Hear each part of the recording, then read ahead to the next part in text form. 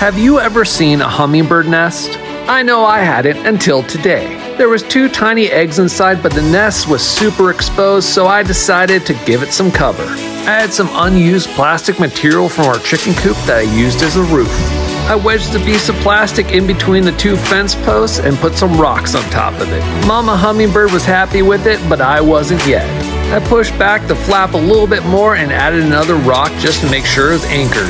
And don't worry, this flap does not bend inwards, it can only bend outwards. And Mama hummingbird was happy with my modifications and was already adding more twigs to her nest.